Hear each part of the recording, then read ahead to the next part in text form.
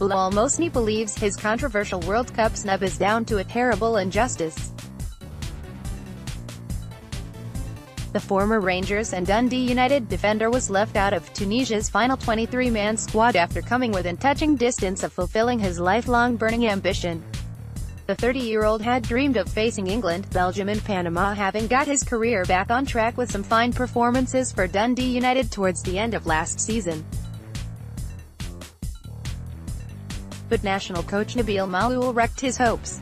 Mohsni was in Tunisia's preliminary 29-man squad before Maaloul whittled it down to 23 last week.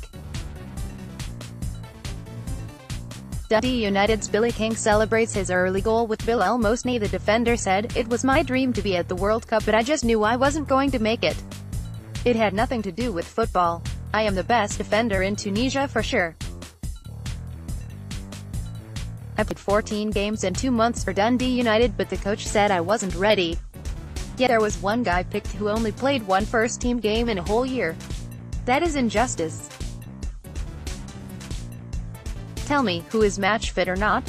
Someone who has played a lot of competitive matches recently, or someone else who has just played once?"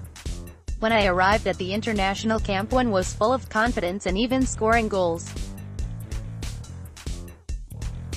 After each training session we played 11 versus 11 and I won most of those games. All of the players knew I was the best defender there. They obviously couldn't speak out but knew I should have been in the 23-man squad at least. They were so shocked. How come I hadn't played for so long before going to Dundee United but was still better than them? We were doing 15-second sprints and I was finishing them in 10 seconds. They were just looking at me and thinking, wow. The problem was the coach just didn't give me my chance. We had 2 friendlies. For one I was on the bench against Portugal and for the other I was in the stand against Turkey.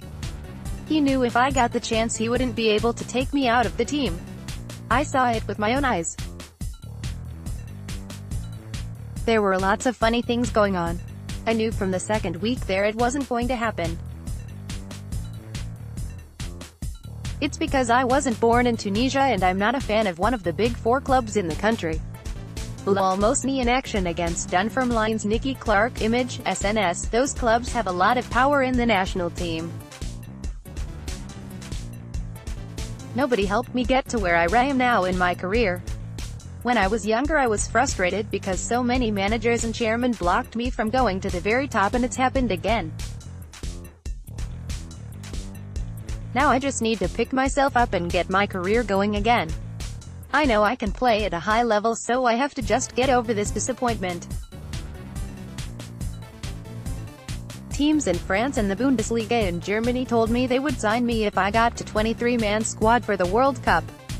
But it all changed because I didn't get there.